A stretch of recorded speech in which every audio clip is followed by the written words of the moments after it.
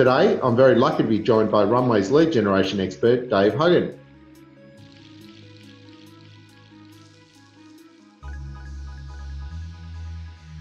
So welcome, Dave. How are you? Yeah, great. Thanks for the introduction, Nick.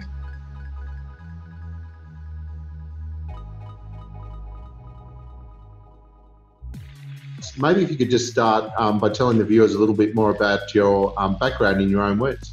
Yeah, certainly, yes. So yeah, 20, as you mentioned, 20 years in sales and business development, and in particular in generating new leads. And a lot of that was cold calling, which I do actually love doing. Yes, I've written email campaigns and marketing campaigns, and I've helped design websites to make them more of a sales tool. And CRM is very important as well, LinkedIn. But a lot of what I've done has been on the phone with a cold call, with a call out of the blue to try and generate new business. And whether that's been selling software to a small business all the way up to large IT contracts with government departments, it's quite often the relationship started with a telephone call.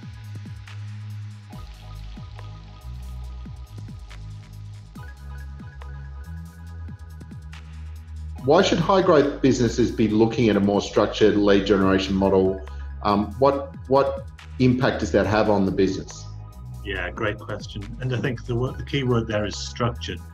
People are inundated with emails right now, and LinkedIn invites and requests and invites to webinars, particularly during COVID-19.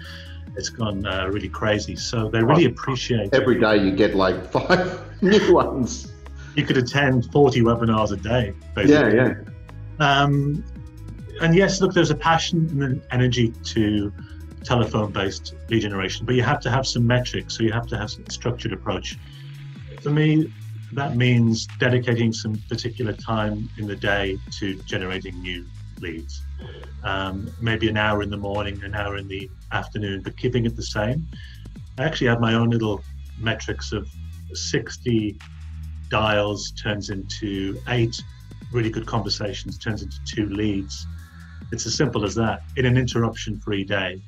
And I actually had somebody just the other day say to me, David, it's so nice to have a phone call. My inbox is full of rubbish, all these emails and invites. It's just nice to talk to somebody on the phone. Now, the other thing you have to have a structure to is you have to have a structure to your call. And during COVID-19, that has to begin with a good news story. You have to start a call with a story about either what you've just done as a business for a very similar organization. Maybe you just made a sale with a similar company. That's fantastic news right now. We all love good news stories at this time in June 2020. And also you call them if they've just been in the news themselves, the organization that you're talking to. Maybe they've just done something really cool, and you call and ask them about whether your product or service can help them with the next part of their journey as well. So people are loving about any sort of news about a recent sale. I'm finding that with my job, I'm calling obviously on behalf of Runway, and they're blown away that we're doing well right now, and they like the fact that we're doing well, and they want to get on that bandwagon. And that's the way you've got to start the intro to the phone call. That's fantastic. I think those statistics are, like, as a rule of thumb, that's really interesting, those numbers. I think that if you could, if you can tap anything that gives you repeatable outcomes, you've got to pursue it. If you look at sort of the digital customer acquisition channels, if we just sort of said, like, compared email marketing, sometimes you can spend a huge amount of time and effort on email campaigns for very little, if any, actual genuine response in terms of sales. Whereas 60 dials leading to 2 qualified leads, that's a great outcome. Why do you think people aren't doing more of this? Is it because they're scared of the telephone, they're scared of making the cold call, or what is it? There's a little bit of that. Quite often it depends on what the current scenario is. A lot of organizations have become used to getting inbound inquiries, and at some point that either dries up or the quality lessens, or you just start, any growth business starts getting fussy about who they do business with and starts going out to organizations for the first time. So then it's normally because they haven't done it before and they're used to people being warm. And yeah, there's a little bit, there's a certain type of person who likes getting on the phone and doing a cold call. I think it's definitely sort of a skill set needed. It's somebody who likes being on the phone and talking to people, but also likes listening as well, and likes rapport building. I think as well is a really important part of it as well. So I think it's skills and just basically what your background has been. And I mean, you and I met that way, so I know that you're very effective at it, and you sort of do it in such a way that you don't actually feel like you're getting sold, even though you effectively sold me. So it's like very well done.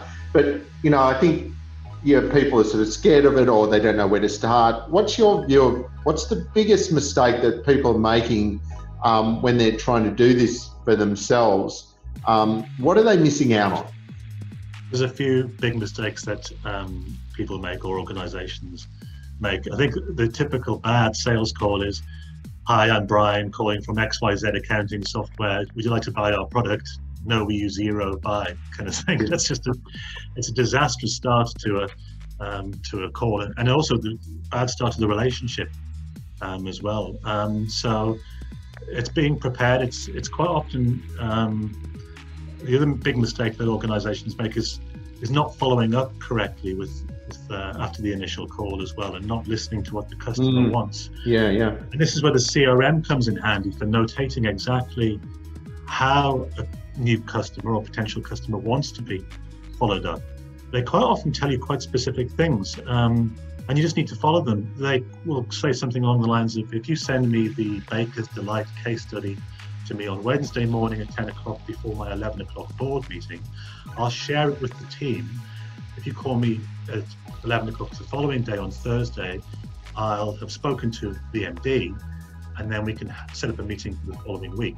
Well, that's quite a bit of information. So you need to write it down, put it in the CRM, and also then follow that. So a big mistake that organizations make is then sometimes bombarding them with other emails, calling them before the Wednesday, not sending the right stuff. And it's really great stuff to notate for future use, because everything that somebody says on the phone is worth putting into a CRM for future reference. The other big mistake is then they sometimes give up on someone who says no too easily, and a no can be handled with an objection if it's budget, or if it's currently working with a current provider, then it's a temporary no. So what you have to do then is be ready when they are going to buy, and again that's a case of just finding out when that will happen. If it's October, maybe it's a year's time. But unfortunately, life goes by fast, and October comes around eventually, and so does next year. But at least your note is there in CRM. Yeah. Remember when to contact them, and you can also contact everybody who said call us in Feb as well. So that's a big mistake. And I think, and also knowing when someone is genuinely saying no to you as well is very important, and respecting that, and finding out if they ever will be a customer and when that might be.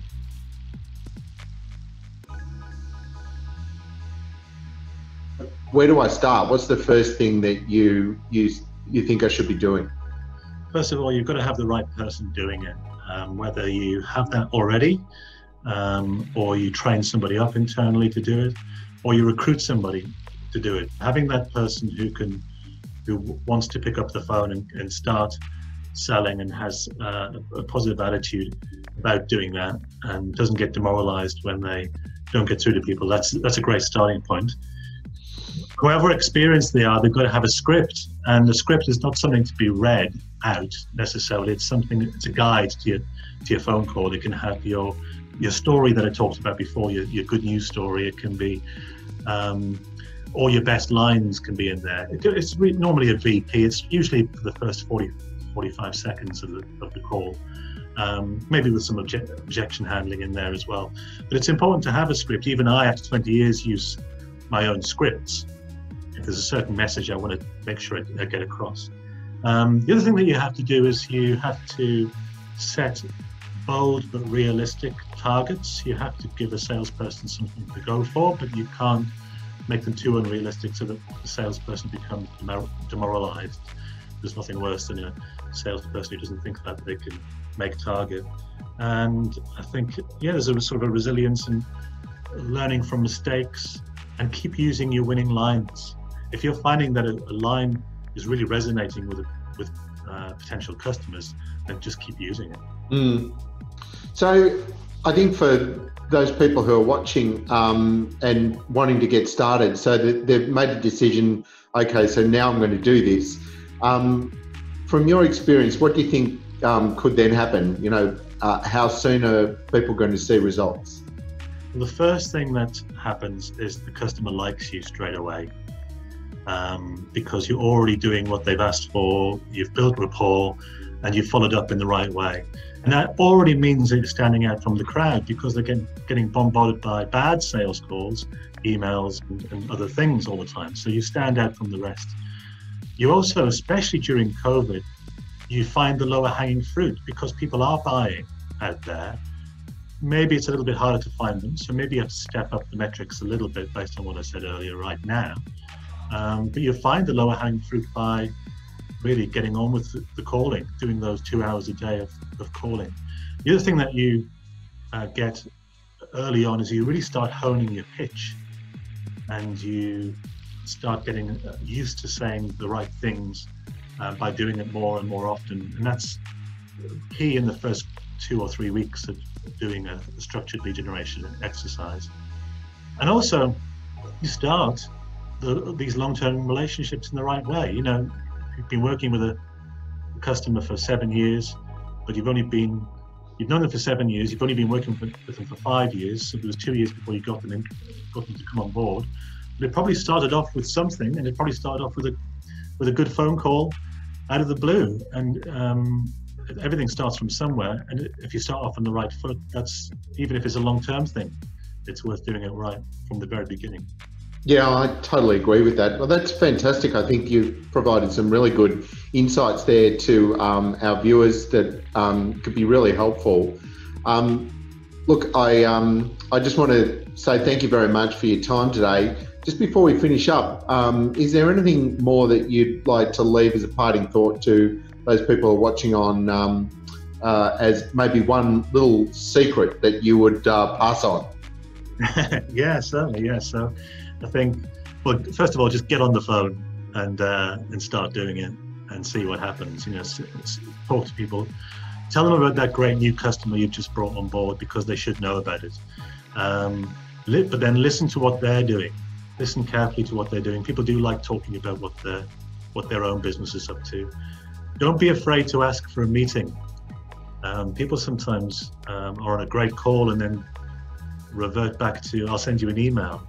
Sometimes the call can be fantastic, the first call, and they actually want to meet you straight away. At the moment it's via Zoom, but via Zoom, yeah. But in the future, face-to-face again, that's right. Don't be afraid. Sometimes the first call is great and they already want to talk about something. Don't send them a generic email after that. And then my final piece of advice is just keep learning. We can always keep learning. And we can learn from those who are more experienced and older than us, but we can also learn from younger people as well. And I'm still learning every day that I do this job. So yeah. Fantastic. Thanks so much for your time, Dave. And I think that's a wrap for us.